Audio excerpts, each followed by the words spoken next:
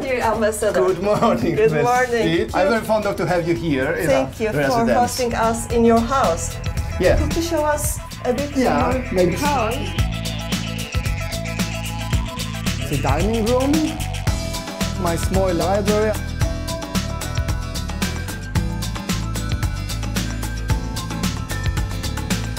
You can see two houses. There's a smaller house for guests.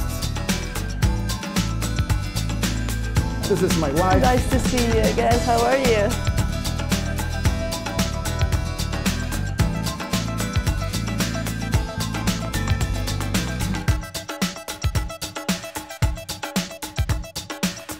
Dear Ambassador, we know there is a big historical past with full of painful events between Poland and Germany.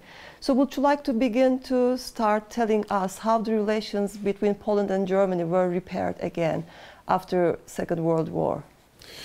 Well, after coming to Berlin, I stated that the Second World War is here usually reduced to the Holocaust. And Holocaust began in 1942, I suppose, and the war began at 1st September 1939. And in these three first years, 100,000 of Poles were killed by German forces. And I tried to tell the whole story about the Second World War and the following issues. And well, at the beginning, after the war, the mood between Poland and Germany was not good. We didn't have any diplomatic connection. We started in late 60s with a kind of trade contacts,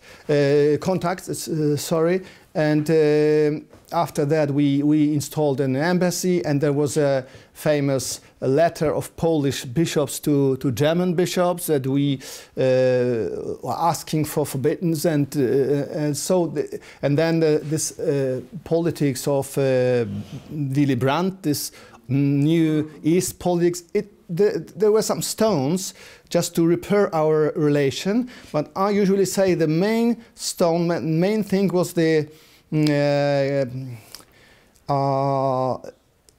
beginning of a solidarity movement. A solidarity movement declared that Poles don't have any objection against unification of both Germanies. So that was a beginning of our, I would say, very good relation. And one time at a conference I said this last 100 years in German-Polish relation, I mean, from the new rising of Poland after this First World War, was a horrendum, but I meant, of course, some 70 years, not the whole 100 years, but only maybe 70 till early 80s, I would say. After that, Germany helps us in joining NATO, joining the European Union. So everything's on a good path, I would say. There are some problems because the German occupants are also civilian people who came to live in Poland during the war, just robbed everything they got from houses. I mean, pianos, bicycles, cars, furniture, and took it to Berlin and or to Germany, and something like reparation for these people is possible. So we started to talk about it, and it is a small problem for Germany because it's so far from the war. I don't know how it will end. Now it is discussion not on a government level, but on the level of a kind of commission in the Polish parliament. But I would say we repaired our relation in the way Germany and France did it. We go the same path, the same direction. We see in the press are still some disagreements considering the past events. You mean in Poland or in Germany? Yeah, because, you know, even if German journalists know or should know that there was not a Polish concentration camp, they usually write it again and again, and we have to protest because we think, or some people in Poland think, there is a kind of German historical policy just to say, not we Germans killed Jews and many other nations, or people from nations, but a kind of atmosphere in Europe did it, and every nation was with us, yeah? So also the concentration camps were built in Poland because Poles were willingly helping Germany, which is not true, not true. There were, of course, single persons who helped it, but not the nation, and we had a exile government in London who forbid it, said you who should help Jews, not to help Germans in killing Jews. And there were some killings from ordered from this government for people who betrayed Jews and put them into German hands. So, so when we see almost every month in a newspaper that there were a Polish concentration camp only because of the fact that they were on the ex-Polish territory. Ex-Polish because German, after beating Poland, had responsibility for the whole territory of Poland. So there was not Poland, so Auschwitz is not a Polish concentration camp. It is German concentration camp on the ex-Polish territory, I would say that. So if journalists will understand it and don't do again these mistakes, we will be very happy. Now we have to protest, and usually they change. After a while, oh, sorry, and they change it in internet portals or in excuse themselves in papers. But, you know, there's a kind of automatism, I would say, which should be taken away. Sure. And Warsaw administration, with a new law in February 2018, banned any kind of statement or allegation mentioning that Poland has any responsibility for concentration camps in Poland, which was invaded by Nazis. Also, the sentence up to 3 years jail time for the expression of Polish death camps instead of Jewish Nazi death camps caused tension between two countries. Why Poland government needed such a law after 75 years?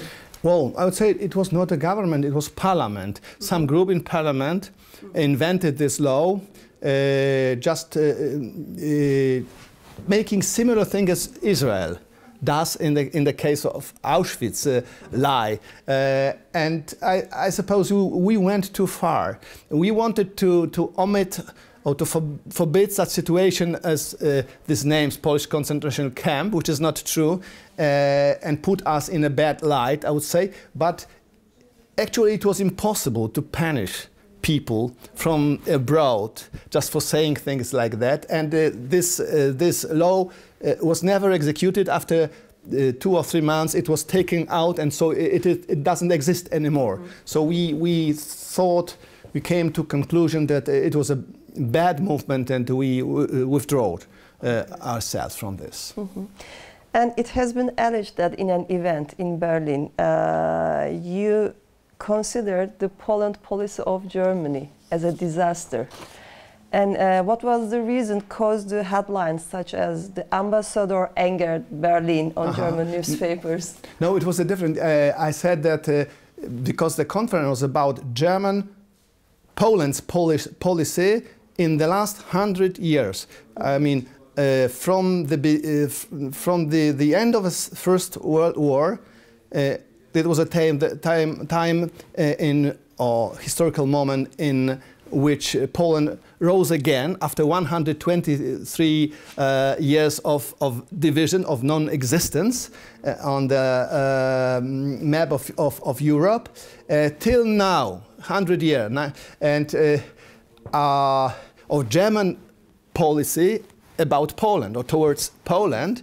And I said, exaggerating a little bit, that the whole 100 was a catastrophe, but I would say some 70 years was a catastrophe, because we usually think about occupation, this 6 years of war, but the policy of the government of so-called Weimar Republic was the same as a Hitler's politic. They didn't have any measures, but they were very aggressive and very so unpleasant towards Poland. And just after the Second World War, there was a lot of groups of immigrants from ex-Poland to Germany that made a, let's say, bad blood between the relation. Maybe after 70 years from the First World War, the situation changed a little bit after this knee fall of Willy Brandt in Warsaw, but it was a small sign. The second sign, this letter between letter of Polish bishops to German bishops, and these German bishops didn't react spontaneously very positive. They were thinking it was astonishing for us, but then they started to repeat as Christians to Christians.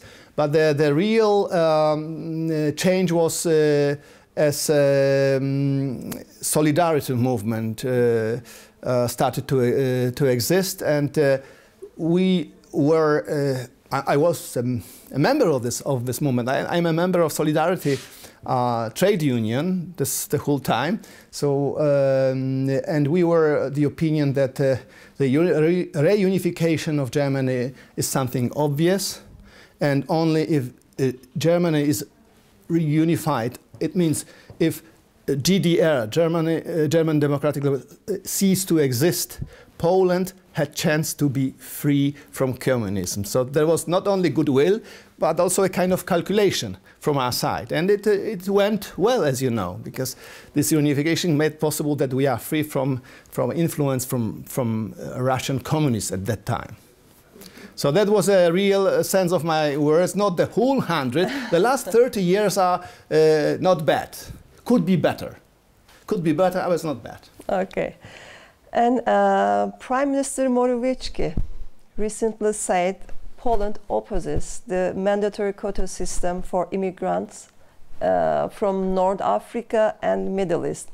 It is possible to say Poland has more strict migration policy comparing to other European countries. In spite of the warning from EU, Poland and also some other EU countries are persisting on strict migration policies. What exactly Poland and EU disagree about? We had an impression that first European Union, especially European Commission, make no difference between refugees and immigrants. And most of the people who are here in Western Europe treated as refugees are economical migrants.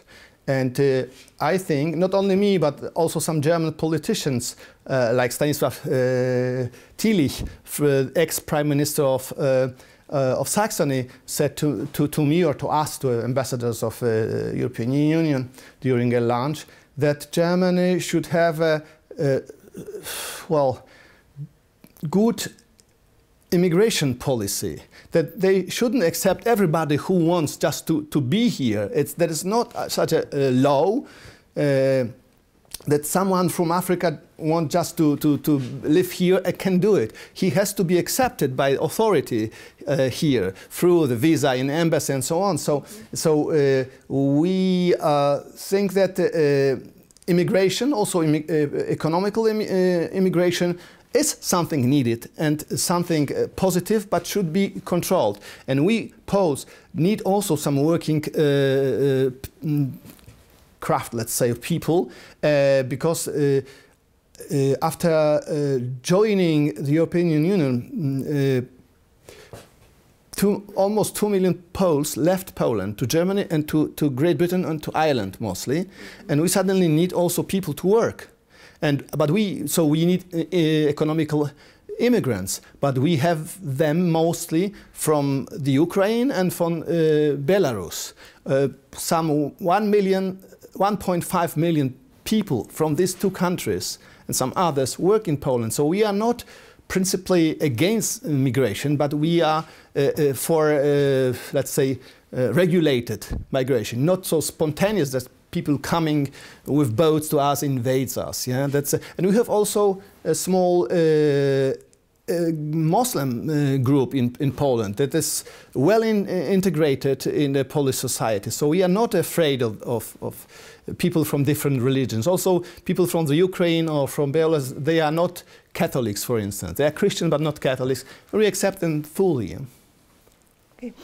And there are some worries from European Union arguing that Poland is now on the road from liberal democracy to authoritarianism. To control over civil life, media and court has been said to be contradicting with European standards. 30 years after the end of communism, Poland actually emulates that the authoritarian system again, or is it the perception difference in Europe?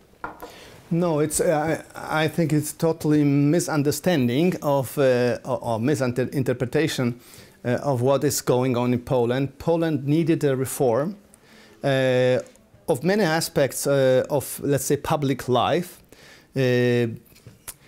We had a very difficult road to freedom, to Western standards. After the fall of Berlin Wall, we thought that everything will happen automatically, but it was not so easy. We had a great group of communists or ex-communists.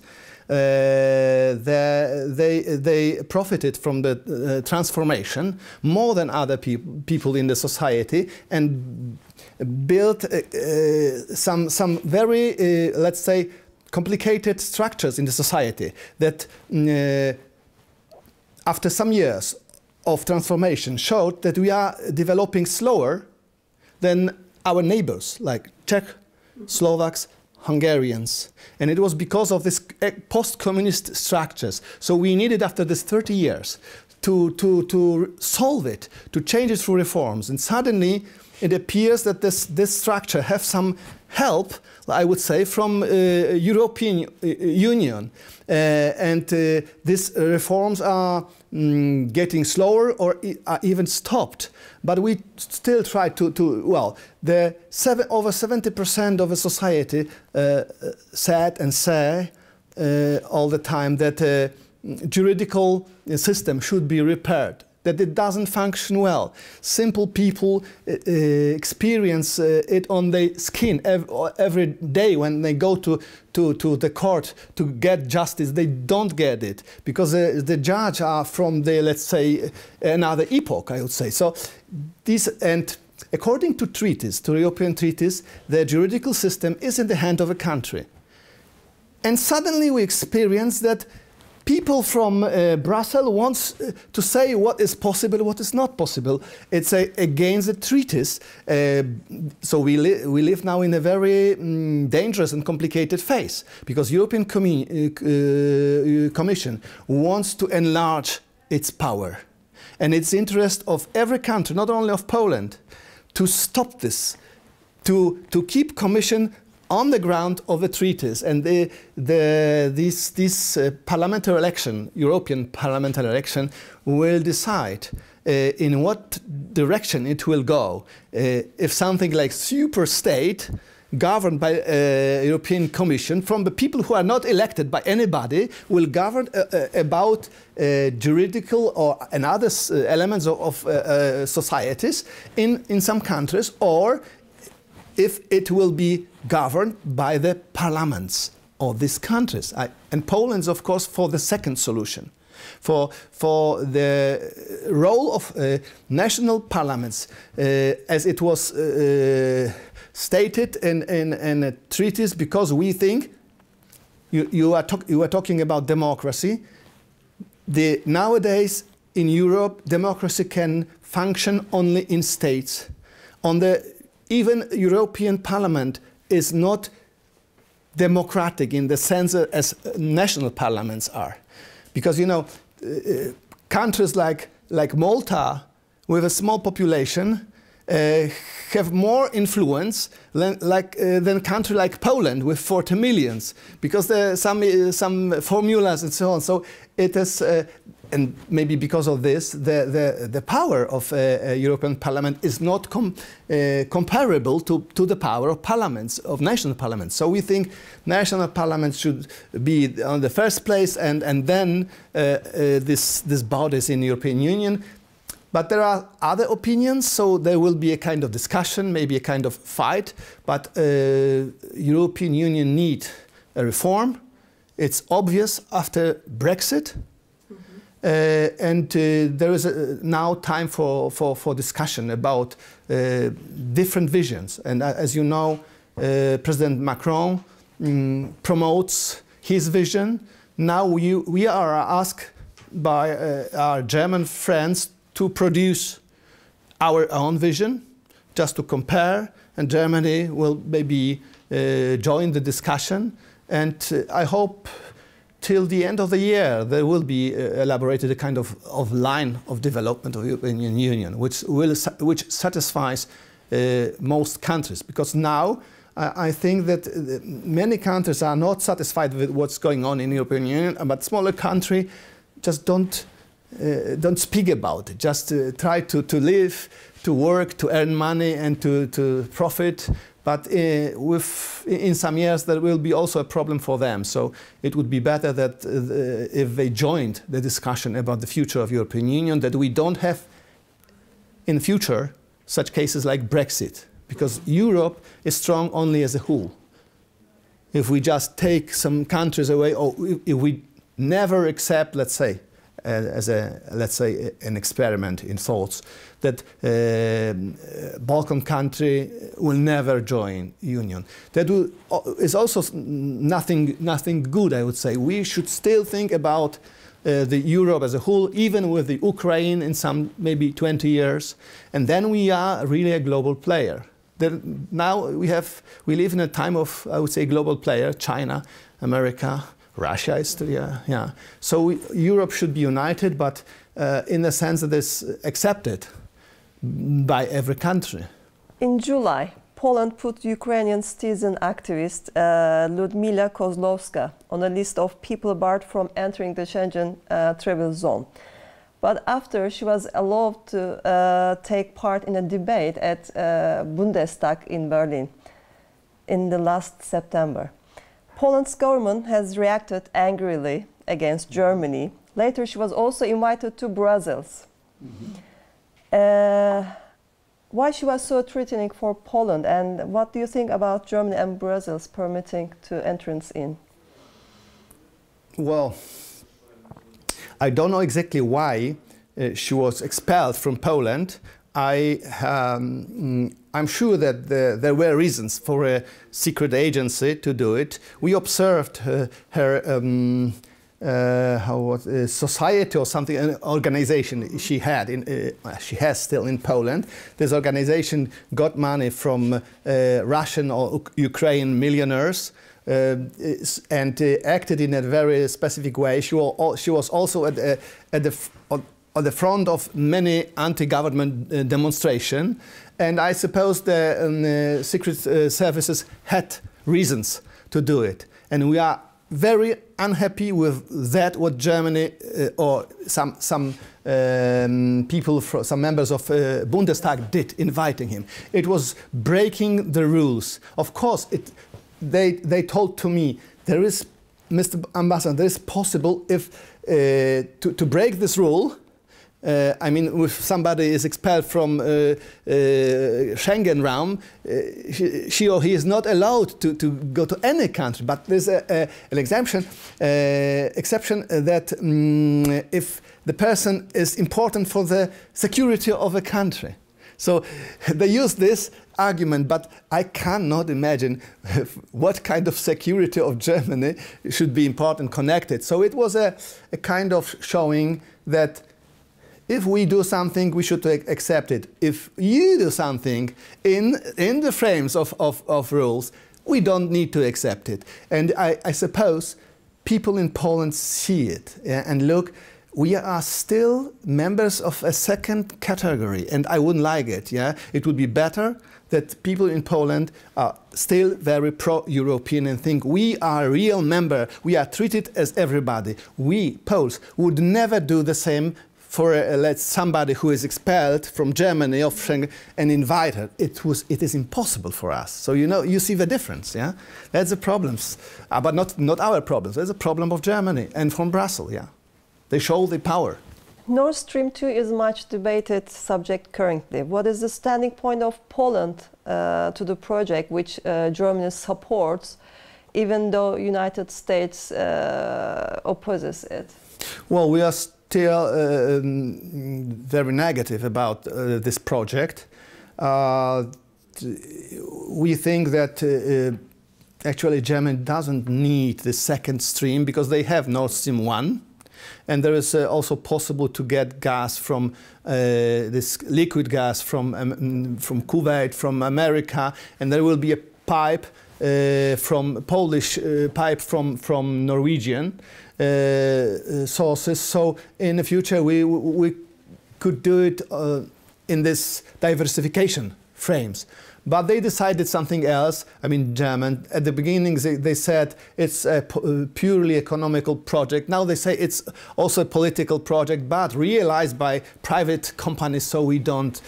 But it will have many negative aspects. One of them is this gas pipe through the Ukraine that will probably stop to exist, because the contract between Russia and the Ukraine ceases this year, the end of this year, and Russian put the conditions that if it is not repaired, they say 20% of the gas, because the installation is old, goes into the air. So if you don't repair it, we may stop it because it's not logical.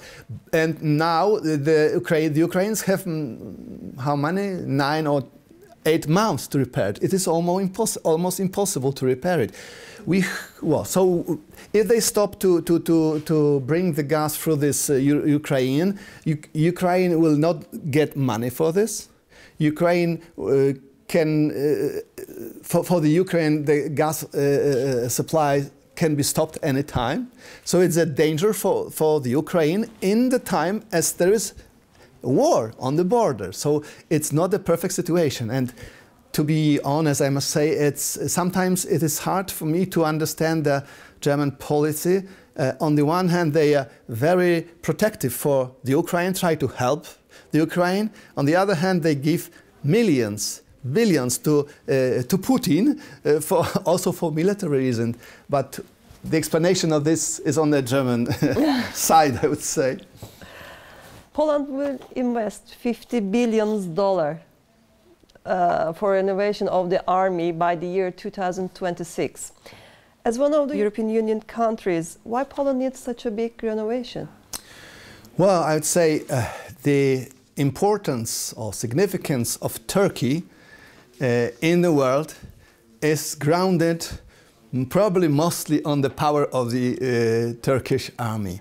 And Turkey is situated in a different region of the world, and we are also on the border to Soviet Union, and we think that there is still a huge danger from Russia, and the proofs for that are what happened in Georgia some years ago, what is now happening in the Ukraine, and some 4 or 5 years ago, we are even more afraid of some movements of military forces in the Belarus, some exercises. So that's why we wanted Americans and international troops in Poland, and that's why we are trying to deal according to appeal of Mr. Trump, President of the United States, to enlarge our expenses to this 2% or even 2.5%. We stay at the border of European Union, and we would like to develop economically without any feeling of dangers that somebody will come and take things from us or some parts of territory. And Americans like it very much and support it. And yesterday we had again a communique from the White House that another 1,000 American soldiers were stationed here in Poland. So American discovered that it's an important place in Europe just to be protected from Russia. And Russia shouldn't feel in danger. NATO was never an aggressive pact, never attacked anybody. And this is not in our interest. We don't have an interest to attack Russia. We will never do it. But we would like to be in a normal situation, just protected by our soldiers. And the problem is also connected with that this previous government of Mr. Tusk, who is now, let's say, President of European Council, they made they reduced army more and more and more. And we had some years ago 150,000 soldiers, and now it is almost 100. But it was times as it was 90, 80,000 soldiers. If you compare it to Turkish army, you are twice as big, but still, it's too little for us. Yeah, this 150 should be done, and now we try also to develop territorial defense system in the sense that is done in Switzerland. So because we think it's a good idea, it's cheaper to have people trained with weapons somewhere in magazines, and that's a way, also additional way to that, and develops quite well. Poles want to protect Europe. And there is a rise of right-wing in Europe in recent years. Similarly, National Conservative Party, PIS, won the elections in Poland in 2015. First, it was considered to be a temporary movement, but it spread widely. What is your opinion about that? Well, my opinion is that this movement, this party, realizes the heritage of solidarity movement, and that's why it is protected. It was chosen by the society for governing the country, and I hope that in the election in autumn this year, this constellation, because it is a peace party and two other small parties, three parties together, that they will again, because we need maybe 8 and maybe 12 years, so three periods, just to renew, to renovate, to repair, I would say, the country in many respects, not only in this military aspect we mentioned a while ago, but also in many other, for instance, most of all in economy.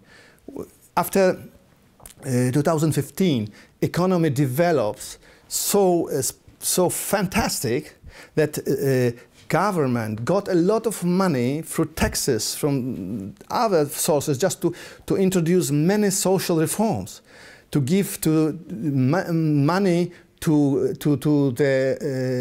groups of people who are very poor, like pensioners or like a family with many children. So most of the society is very satisfied with these reforms. In a case of legal reform, it's a little bit stopped by the European Union, but we're still going slowly, but going farther. So it's also a reform of school system, reform of the universities. I am a man of university, and I have to say that universities didn't develop well after this transformation, or in this transformation. It was something wrong in the system. The successes we had, let's say in important works or important inventions, when we compare them to those from between the war time, I mean after between the first and are much smaller. So it means our ancestors were much better because they were free from these communist structures. And these communist structures also at the universities, also in courts, almost everywhere should be slowly eliminated from the game to establish a real freedom, real competition, and success from this, yeah, coming from all of this. So that's my reaction to this. I hope the peace government will have a chance to continue the reforms it opened, and it is more and more accepted also in Germany. The first year of my stay here, the ex-government representatives were almost every month here, invited and listened to, and now it is rather that the representative of government come and tell what's going on in Poland. So it changes in a positive direction, but we need the second period. What about new elections in fall of 2019? Well, there was a kind of expertise, and almost every week a new one. And this from the, well, 2 days ago, was that PiS have 40%, and the Tusk party, I call it Tusk party because even if he's in Brussels, he tries to do something good for his party, saying, so it's 21. So you can see 40 against 21. So the only problem is these people from the opposition, they call themselves total opposition. So they criticize everything. They themselves don't have any program. Don't have any program. They don't think about it. Just criticize everything what's happening. And there's this Tusk party and some small parties, and they now try to join themselves just to beat PiS. Yeah. And if they join themselves, they have something like 36, 38, but still there's less. Than, yeah. So we hope we will win. Oh, I mean, because I am a part of this movement or in this reparation of the country. So I'm very happy it happens after so many lost years, I would say. Sometimes I'm criticizing them saying that these years were lost. No, they were not lost. We got money from Brussels. We were pushed to reform things, but they were much slower because of this, post-communist structures in every institution, I would say, in the army, at the universities, in courts. Everything was somewhere linked to this ex-communist powers that were not eliminated from life. Yeah. They should be not punished. Okay, we made an agreement, we made peace with them, but they should be eliminated from decision. Yeah, so in important fields. Yeah, so we are now trying to do. It's not easy, but we are going in the right direction, I'd say. What do you think about free media in Poland? I think that they exist despite of that what is said in Germany. There is a huge landscape of media because also in political sense, because there are many different parties, many different movements, and everybody would like to have a kind of media just to make they thinking or their style public, so you can buy a newspaper, ex-communist newspaper, Tribuna. Some years ago it was Tribuna Ludu, now it's Tribuna, but it's for ex-communist. And on the one side, extreme side, on the other extreme side, there are some Catholic magazines that dealing not only with religion but also with social policy, things like that. So, and in the middle you have all the spectrum. So, and the accusation are about unfreedom in Poland in this respect, coming from accusation about the public television. But I watch this public television upstairs here and can say that they try to be objective. They try to invite people from opposition. If they have a discussion with 4 people, 2 of them are from the opposition. If they have sex, 3 of them. So, and they let to express points or so they protect or act according to the journalist rules. So I think there is no danger for freedom of Polish media. Sir Ambassador, I have some information about Poland. I want to read that. The flag of Poland Republic with red line at the bottom and white one at the top has 2 lines.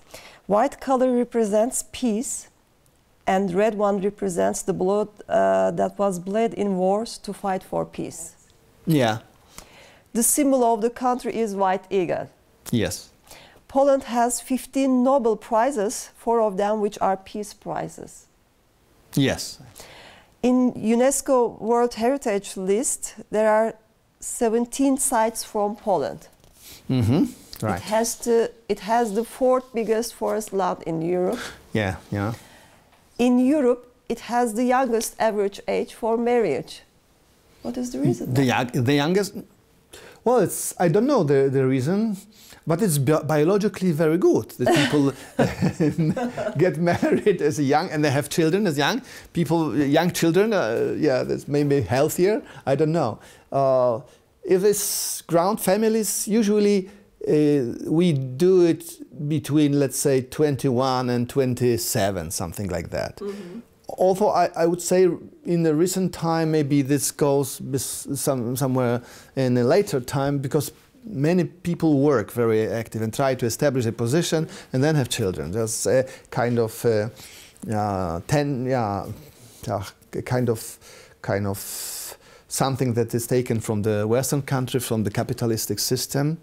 But I would say it's better sometimes to have children as one is young and try to work at the same time, because young people have more energy also for children. Yeah? Correct.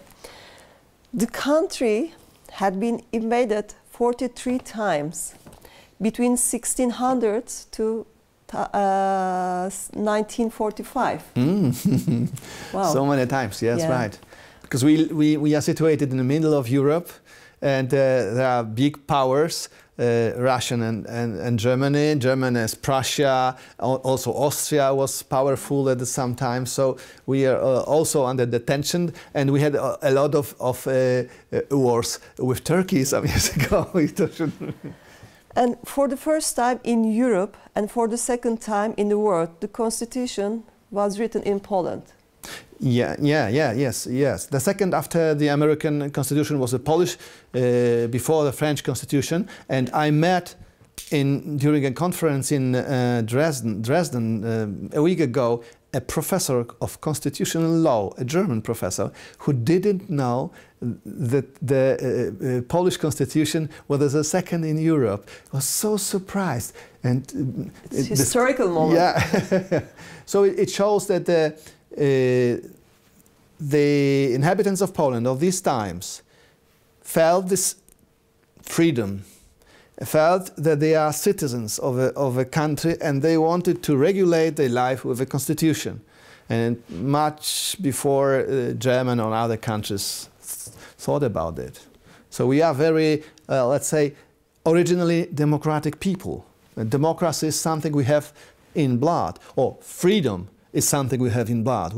That's why we are ready to fight for freedom also for other countries. And Polish soldiers were, during the Second World War, in the whole possible armies that fought against Nazi regime. If I ask you to introduce Poland with 3 words, what would you say?